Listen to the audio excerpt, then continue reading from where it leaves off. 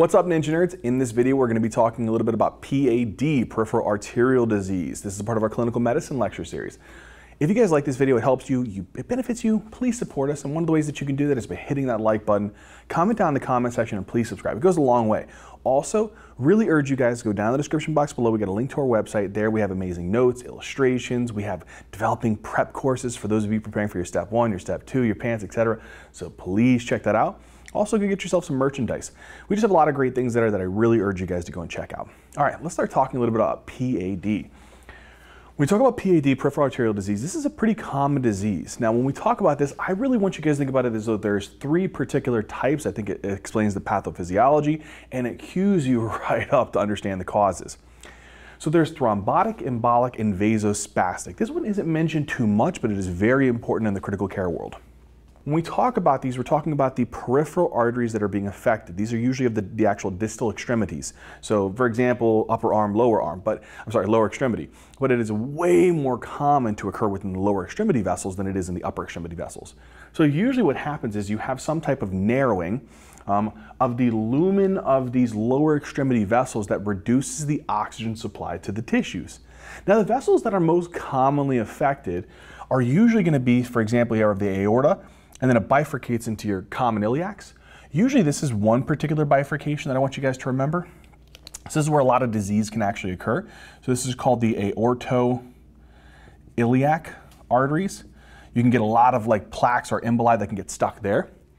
Another one is as we kind of go down, your iliacs, your common iliacs will branch into your external, internal. External will eventually become femoral and popliteal. So we'll say that this branch from here to here is going to be what's called the femoral popliteal arteries, and these are also commonly affected by thrombotic and embolic complications. The last one here is going to be your tibiofibular vessels. So these are going to be also relatively affected. They can be hit by some vasospastic disease as well, because usually the vasospastic disease hits the farthest distal vessels. So usually the ones going to like the foot and usually around the ankle region. So again, this one here and here would be your tibiofibular arteries. Now, we know that these are the arteries that are most commonly affected in patients who have what's called peripheral arterial disease, or PAD. What is causing these vessels to become diseased? Well, one is a thrombotic complication. And naturally, what can happen is you can have these plaques that occur within the vessel wall, usually due to atherosclerosis. And what they do is they can narrow the actual lumen and make it harder for blood to get through. Look, there's a narrowing point there. There's a narrowing point here, so very little blood flow is going to be getting through here. And so this will lead to a decreased oxygen supply to the tissues. And this is because of these plaques, if you will. Same thing over here. We can have a plaque, it's really narrowing the actual amount of blood flow getting through here. Sometimes you can even form a thrombus on top of a plaque. So you can have a thrombus that develops on the plaque, and that can literally almost allow for no blood flow through here. And that's pretty scary. But either way, let's say that in all of these scenarios, what you're noticing is that there is a massive reduction in O2 supply to the tissues, or maybe no O2 supply to the tissues.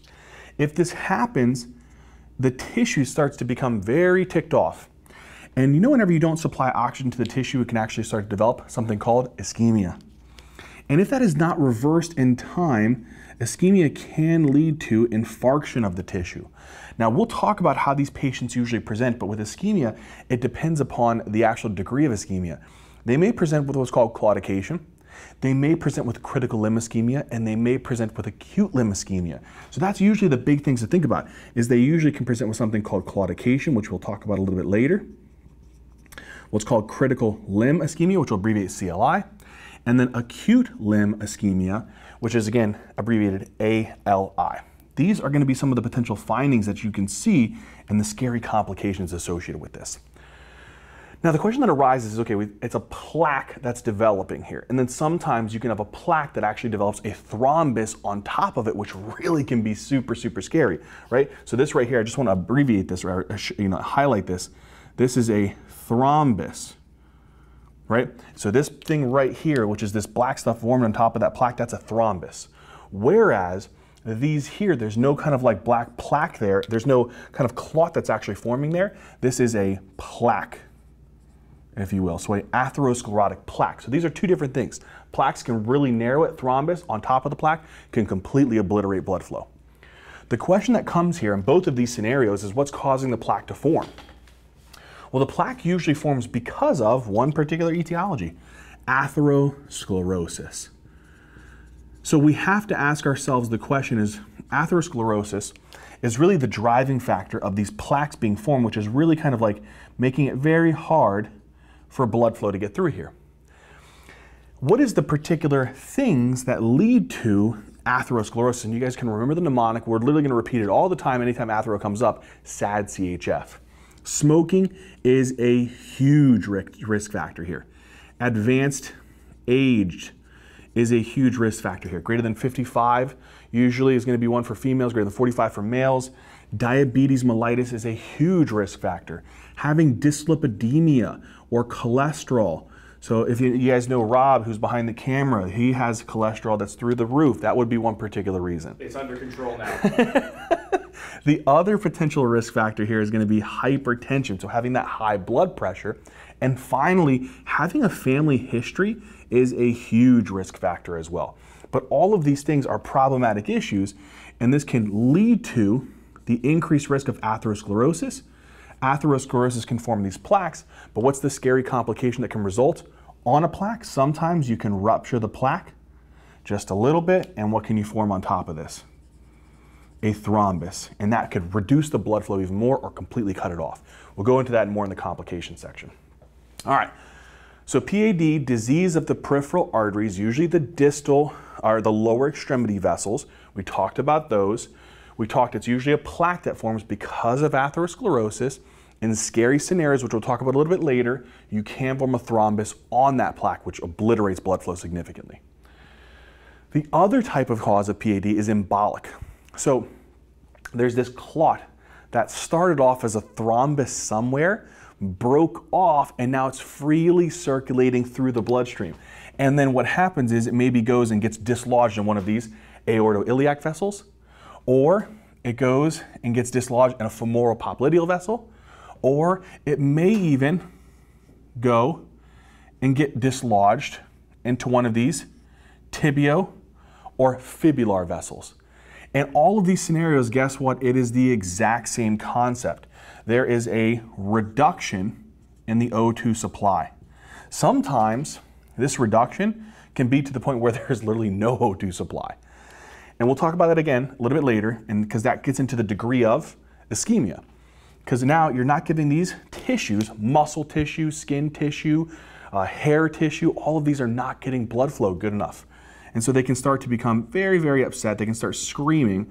They develop ischemia, and this can cause claudication. It's going to become a recurring thing. You'll never forget this. Critical limb ischemia, depending upon the severity, or acute limb ischemia, depending upon the severity.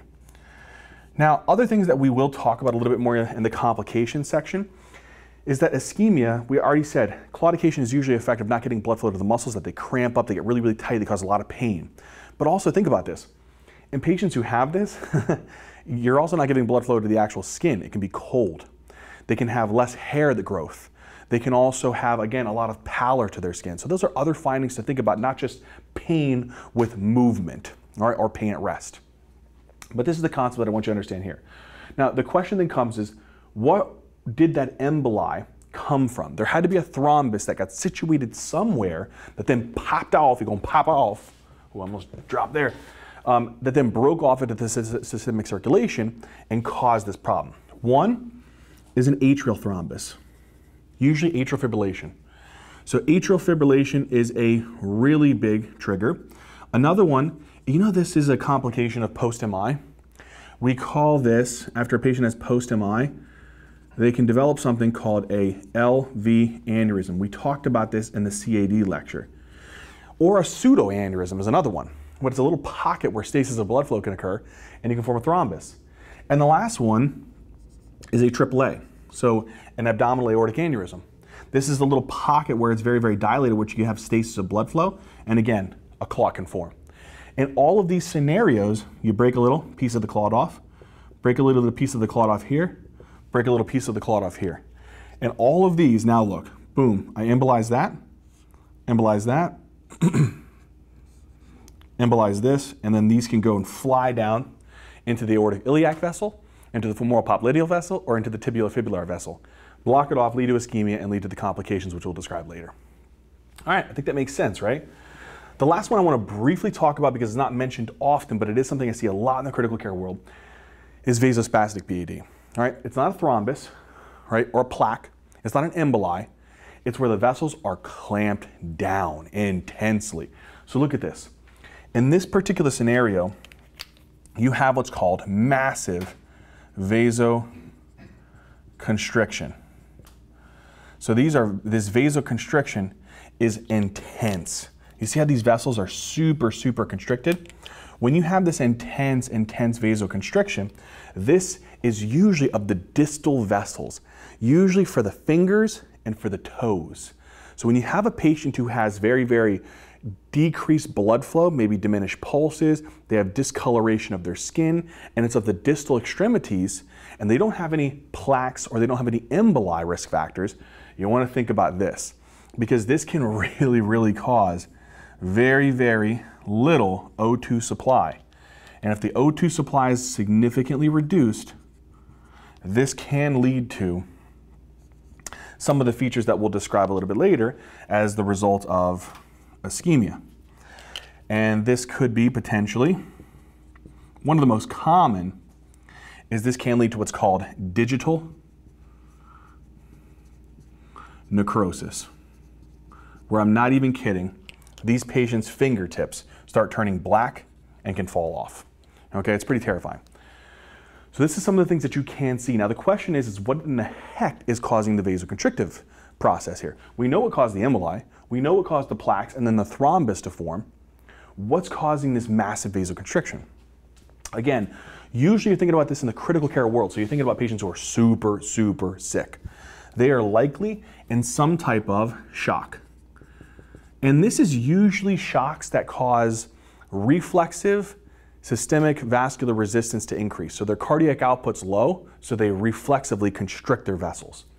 So in patients who have shock and they have a low cardiac output, they'll increase their systemic vascular resistance. So imagine here you have a patient who has a problem with their heart or maybe a problem with getting blood flow out of the heart, right? So maybe let's just say, for example, they're in cardiogenic shock. And because of this, it's hard to get blood out of their heart into the systemic circulation. And because of that, their cardiac output is very, very poor. So if they have a poor cardiac output, one of the ways that your body will try to compensate to increase blood pressure is it'll literally try to clamp down on your vessels to increase the blood pressure. And now what happens is it'll release things like norepinephrine and epinephrine and squeeze down on these vessels.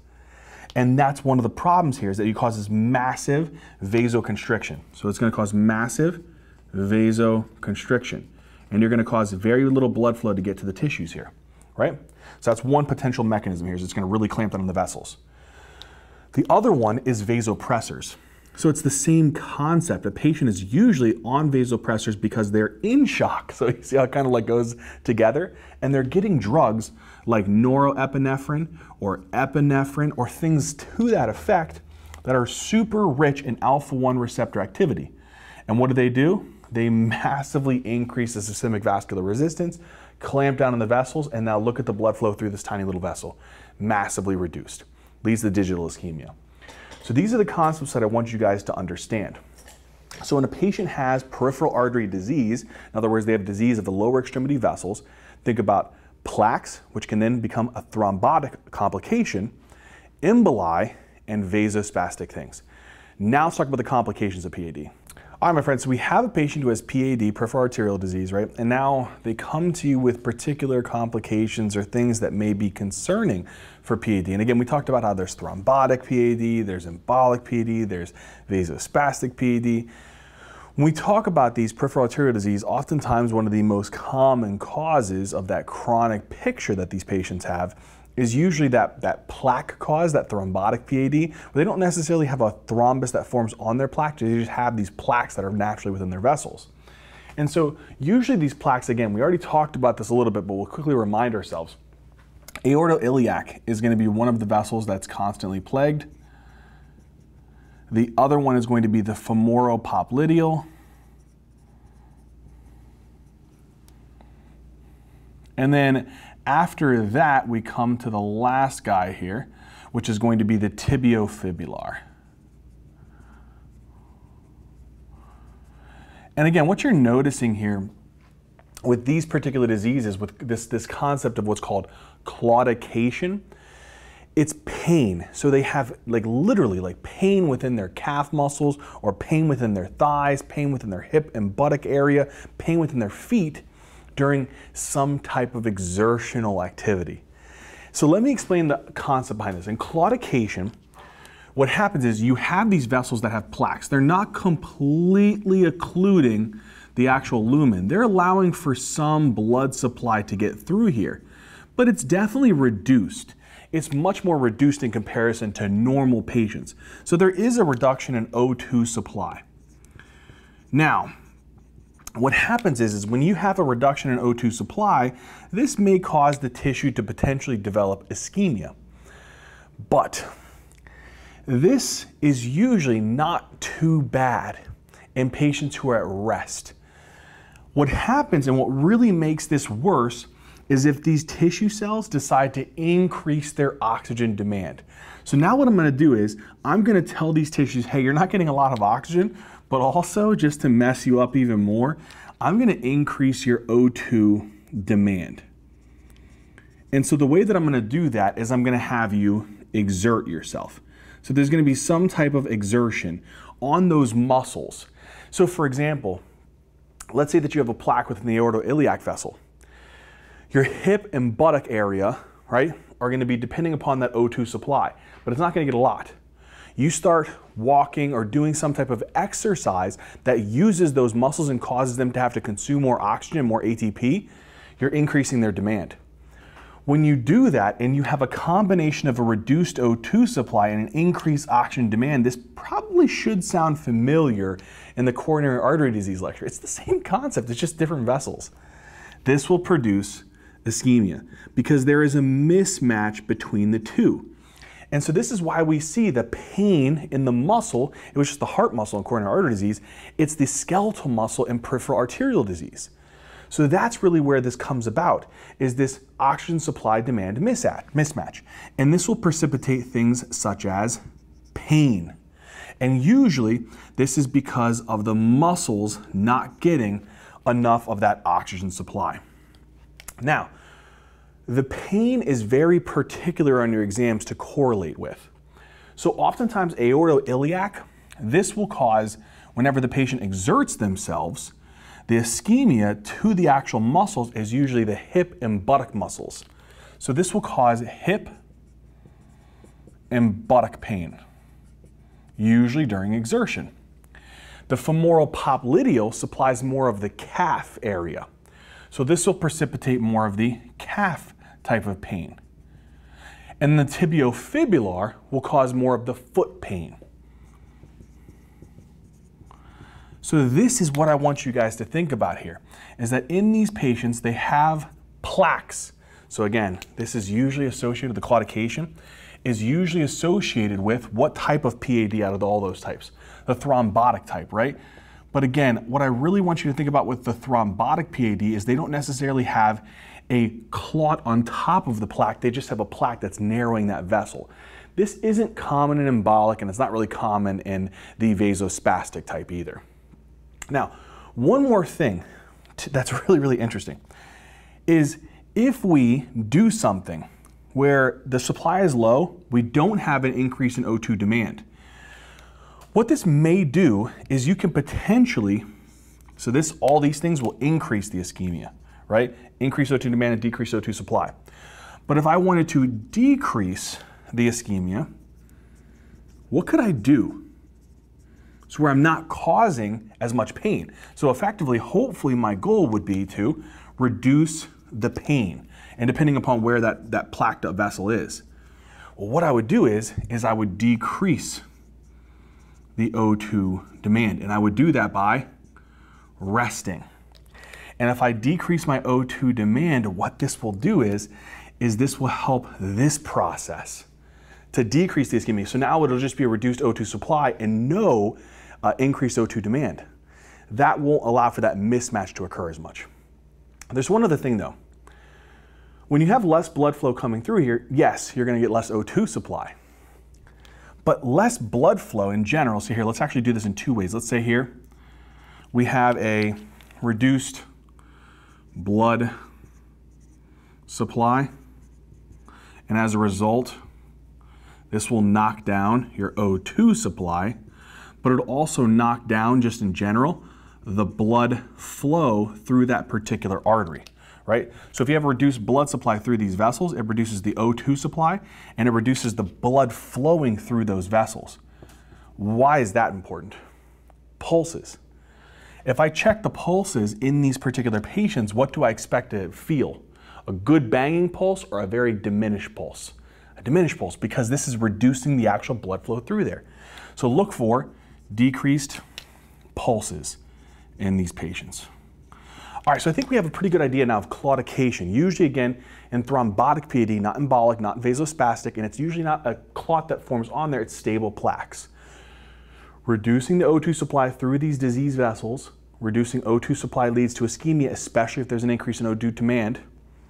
But if we reduce the O2 demand by resting, we'll decrease the ischemia and decrease the pain. The next point is critical limb ischemia. So again, it's important to understand that with claudication, it's the same kind of concept. You can develop pain.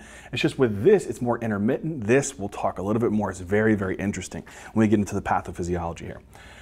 So same concept, critical limb ischemia is usually seen in those patients with that thrombotic PAD phenotype, right? So they don't necessarily have a clot that's formed on top of the plaque. They just may have this stable plaque, and it's really, really bad. Like the plaque is nearly almost occluding most of the actual lumen. And so because of that, imagine, here you have an aortoiliac vessel, you have a femoral popliteal vessel, and these puppies are just literally, like, look how much room I have here. It's very little. So now blood is gonna be really, really hurting and squealing as it's trying to squeeze through these like tiny little lumens now. And so what I'm gonna notice is the difference here between this and this is the blood supply was reduced. Here, it is massively reduced, okay? So there's a massive reduction in blood supply. Now, that does two things. It reduces the O2 supply, and it also reduces the blood flow, as we talked about before. Big difference is that in this scenario, it is massively reduced. So a massive reduction in O2 supply and a massive reduction of blood flow, okay? With that being said, when you have a reduction in O2 supply to the tissue, in this one, it was very, very low. In this one, it was just a little bit low. This one, you required an increase in demand. That's why you get intermittent claudication. This one, you don't need no dang demand. For this one, these patients can develop ischemia at any point. It doesn't matter. This is usually at rest. That's how bad it is. So these patients develop a very severe ischemia to the point where they can have pain. And again, this is usually affecting those muscles, the skeletal muscles in this case, at rest. That is why this one is terrible. Now, if the ischemia is super, super severe, that is what we're gonna see, is we're gonna see pain at rest rather than pain with exertion improving with rest. This occurs at rest. One other big point is that this pain at rest, it's chronic, right? It's chronic. So critical limb ischemia is usually a chronic process. So usually it's persisting for greater than 2 weeks. I want you to remember 2 weeks that this pain will continue to persist. Now the muscles are not the only thing that's affected, my friends. When you don't give O2 supply to the tissues, this is not just the muscles. We're talking about hair, skin. So the other things that you could potentially see is you can have ischemia not just to the muscles, but to other tissues. Like which one, for example? I could have ischemia to the hair. So patients could have hair loss, right? That's one potential thing. I could also have ischemia to the skin, and they could have skin atrophy. So these are other potential things that you want to look for, is like really, really thin skin, a lot of hair loss, in combination with a lot of pain. Here's where it gets really, really bad. If the ischemia really, really continues, it can actually cause the skin to undergo necrosis. So now the tissue starts undergoing necrosis. And usually the areas that actually start becoming necrotic are around the lateral malleolus and around the digits. And they really form these like punched out, circular, super, super painful ulcers. And so you're going to get these things called arterial ulcers. The reason why I'm saying arterial is because there is venous ulcers. And these puppies are painful. And what happens that is really, really bad with these ulcers is that these ulcers can become infected. If bacteria jumps into the ulcer, it can literally cause an infection that can cause the patient to progress into something called sepsis. And so this is usually whenever these ulcers become infected. So you really want to watch out for that too. So if a patient starts having arterial ulcers, you need to make sure that you tell them, hey, keep this area clean because it can become infected and you can become bacteremic and septic. Same concept as if you have a patient with pain at rest, they're starting to have hair loss, atrophy of the skin, you notice some necrosis, you may see ulcers. The worst sign is when their extremities, their digits, start literally becoming like black. And it starts mummifying in appearance. When this happens, we call this gangrene. This is literally necrosis, but it's what's called coagulative necrosis of the skin. This is called gangrene, but there's two types. One is you usually have what's called dry gangrene, right, which is that kind of like black mummification of the digits, or in this case, maybe the foot. If it becomes infected, and so now that black extremity becomes odorous. It starts having drainage or discharge, and it has a lot of like this kind of like nasty looking appearance. Then what can happen is it could mean that that dry gangrene has become infected. And if it becomes infected, this is called wet gangrene. The scary thing is that wet gangrene can cause bacteria to spread into the bloodstream and can precipitate sepsis. So these patients are really at risk for some serious disease process and progression. So far we see a little bit of a difference here between claudication. The other concept here is the blood flow. This is also very helpful. Pain at rest is key. Evidence of necrosis, like arterial ulcers and gangrene, is key. But the other one is, obviously here, reduced blood flow, same concept. You will have diminished pulses. They can be really, really hard to almost absent. But here's the other thing. You can develop this weird type of sign where they call it Buerger sign. I don't know how to spell, so I'm not going to write it down. But this concept here is where the actual color of the limb is it's dependent upon positions. So if I lift my leg up, the leg will actually have to push blood flow against gravity. And what that'll do is that'll cause the limb to become whitish in appearance. Then when I bring the foot down, I'm letting the arterial flow with gravity, and it'll return back to its normal color. And that's what's called Buerger sign. And so this is usually where you can actually see positional changes. So positional changes which alter pallor or rubor. In other words, whiteness or redness of the extremity. There is positional changes in that extremity. And that's super, super helpful. Again, it's called Buerger sign. Okay, so now, with that being said, we have a patient who has intermittent claudication, critical limb ischemia. We should be able to differentiate these two now. The last one is acute limb ischemia. Acute limb ischemia, usually for this one, we can see this in two scenarios. The most common is embolic PAD. The second one is going to be thrombotic PAD, and this is where I need to be very specific. And what I mean is, this is not a plaque. This is not a stable plaque. This is a plaque that ruptured and a clot formed on top of the plaque. That's that example I gave in the first prior lecture to this one. Now, when these happen, now look at this. You have an emboli blocking all of these vessels here. Is any blood flow getting through here? No. So because of this, you're literally having, we're going to use this as the most severe example here, little to no blood supply is going to be getting through here. So we'll put blood supply because, again, we've been using that terminology a lot. All right, so there has been little to no blood supply getting through here. In this example, it was emboli, AFib, left ventricular aneurysm, post-MI complications, or aneurysms. In this, it's thrombotic complications. So you have a plaque like atherosclerosis, you rupture the plaque and then form a thrombus on top of that. Either way, all of these things are reducing the blood supply, giving you almost no blood supply. If that's the case, you get almost no oxygen supply and you get almost no blood flow. So now I have no oxygen supply, no blood flow. If I have no O2 supply, or almost very little of it, what is going to start happening to my tissues? They will become ischemic immediately. And it is crazy how intense this can be. So they will develop insane ischemia. And does this have to have any exertional component to it? No. So this may start beginning to sound a little bit like critical limb ischemia, right?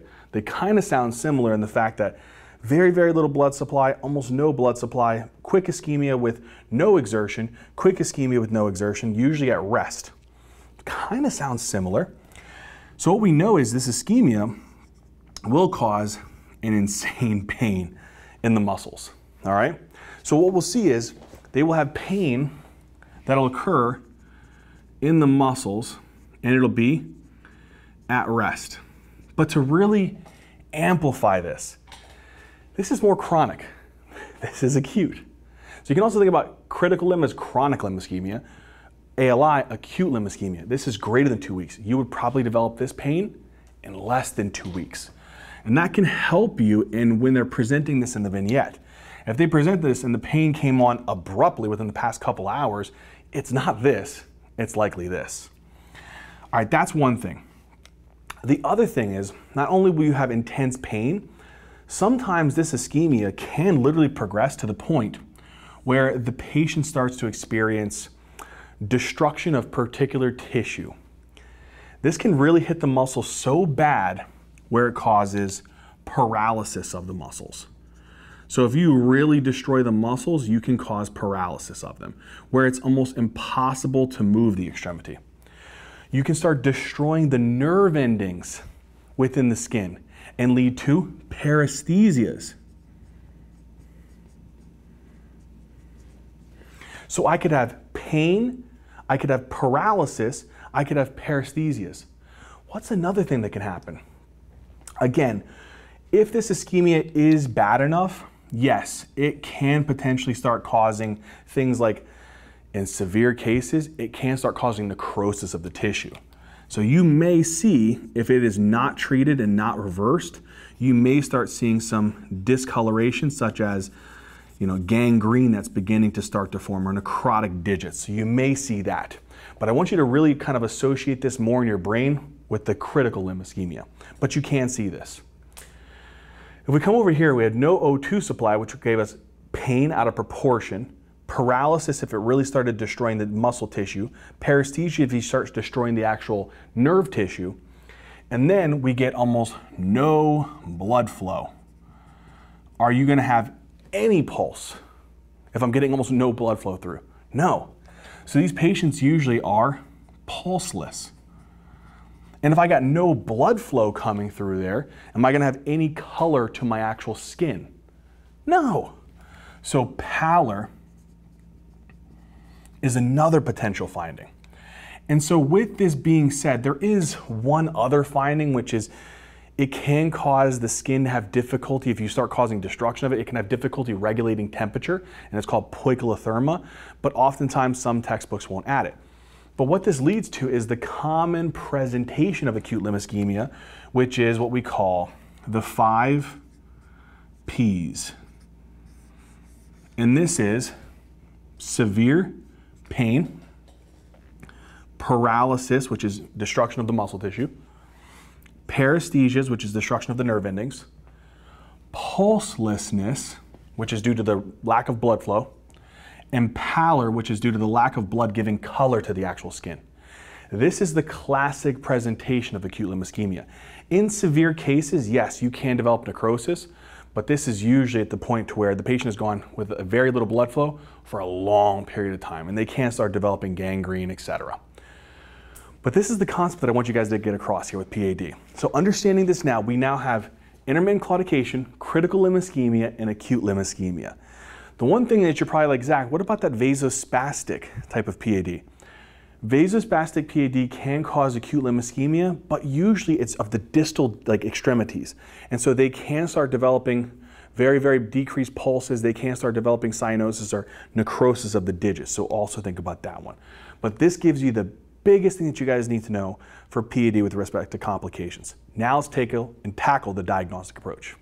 Now, with that being said, we have a patient comes in with maybe intermittent claudication. That's their primary chief complaint. So pain when walking, improves when they rest. They have some of the risk factors. They're smokers, they're advanced age, they have diabetes, they have high cholesterol, hypertension, family history. All of these things are super suggestive of PAD. One of the first tests is to get an Ankle Brachial Index. And what it's looking at is it's looking at the blood pressure in the ankle and the blood pressure in the brachial artery. And you're comparing the difference here. Here in the lower extremities, there's these nasty plaques which are reducing blood flow. Here in the brachial, it's a healthy vessel. So therefore, this pressure is going to be a lot lower. So if you look at this, what will happen is the top number of the Ankle Brachial Index, the ankle pressure will be low, the brachial will be normal, and so what happens is the overall number should get smaller and smaller and smaller. So the smaller the ankle systolic blood pressure is, the more severe the PAD. Where's the cutoff though? So normal is 1 to 1.4, borderline 0.9 to 0.99.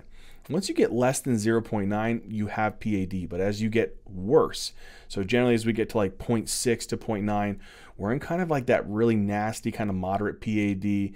And if we start getting really low to where it's kind of like less than 0.4, then we're getting into the super severe PAD. And so that's really important, but this is going to be your first line test to obtain. Anything less than or equal to 0.9 is PAD, but the lower and lower you go, the more severe the PAD is. Once you've done this and it shows that they have an ABI that's suggestive of PAD, if you really need to, you should assess these patients for revascularization. Indications would be that they're refractory to medical management, they have critical limb ischemia or acute limb ischemia. They need to be revascularized. Ways that we do this is we can do 2 tests, and it depends upon their contrast risk. All right, so do they have a risk of contrast-induced nephropathy? Do they have terrible kidneys? If they do a duplex arterial ultrasound, and it'll kind of give you the different velocities of the blood flow and tell you where this actual disease process is occurring, how severe it is. If they don't have a contrast-induced kind of nephropathy or any risk of that, then I would go to the better test, which is an angiography.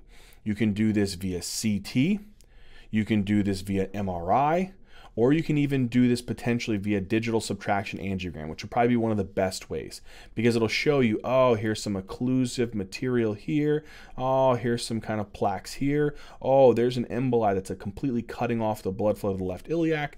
So you're able to tell the actual disease process, where the occlusion is, where the disease is, and where you have to attack.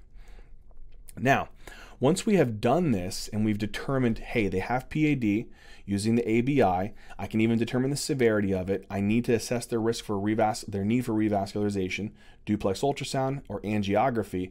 I've determined the disease, I've determined the severity of it, then I need to treat it. For gangrenous limbs, so those who have critical limb ischemia or maybe acute limb ischemia where the tissue is starting to die and it is no longer viable, you got to amputate. So it's either above the knee amputation, AKA, or below the knee amputation, BKA. Okay? And these are the indications, again, as to why, is they have wet gangrene, acute limb ischemia, or critical limb ischemia that is no longer a viable limb. Now, critical limb ischemia, again, if the patient is beginning to show needs for revascularization, so they have, again, pain with rest, they have arterial ulcers, they begin to have potential signs of like some beginning gangrene, you can consider them to potentially get revascularized. But I would say it's more of the pain with rest, refractory to medical therapy. If they are, revascularization such as using a stent to place in that area or doing a graft or an endarterectomy where you cut out the plaque would be the best thing. So either stent the opening, provide a graft, which is going to be, again, an alternative route, or cut the plaque out. So here's the stent. If you do the stent, what happens is when you place the stent is at risk for thrombosing. So you should put them on dual antiplatelets for at least a year, and then after that, the stent thrombosis risk goes down, so then continue them on aspirin. Again, here's an example of a graft kind of bypassing that potential like plaqued up area, or you can cut out that plaque and just get rid of it. With acute limb ischemia, the best thing to do here is actually get them on heparin to kind of prevent the clot from actually propagating and getting bigger. And then you need to send them to get that actual vessel, potentially, whether it's surgically or interventional radiology wise, they go in and suck that clot out. Sometimes if they can find the area, they can actually inject some TPA into the area as well. But generally thromboembolectomy, where you go in via catheter or you open up the vessel and pull that clot out, is the best therapy they need. For non-critical limb ischemia, which is again any patient with intermittent claudication, and these patients, it's best to treat the underlying cause. And one of the best ways by doing that is to reverse any of the reversible or modifiable risk factors. Can you stop smoking? Yes. Can you change your age? No. Can you change your diabetes? Yes. So change your diet, change some exercise. Can you change some of the other concepts like, and these patients, usually their cholesterol is really high. Yeah, I can put them on statin therapy. Can I change their hypertension? Put them on blood pressure medications. And can I change their family history? No. Okay, so those are the things that I can potentially do, is change their diabetes, their blood pressure, and I can also help with their diet and also help with getting them to stop smoking. Other things that are helpful is potentially reducing the risk of thrombosis of a plaque. And that is where antiplatelets come into play. Antiplatelets, something like aspirin, would be super beneficial for these patients to prevent, if this plaque ruptures, they get a clot on top of that, that'll lead them to go into a critical or acute limb ischemia. So putting them on antiplatelets is super, super important. Claudication otherwise is best, and I am going to say this again, it is best treated with exercise. Exercise has been shown to be one of the most beneficial therapies for patients who develop intermittent claudication. Other things that you can consider is if they're on an antiplatelet for prevention, there is cilostazol. Cilostazol is interesting because it's an antiplatelet and a vasodilator. So it'll dilate the vessels and it'll have an antiplatelet function, which will be both beneficial in improving blood flow past that occlusive area. So this is the things that I want you to remember for treating peripheral arterial disease. All right, my friends, that covers it. I hope it made sense. I hope that you guys enjoyed it. And as always, until next time.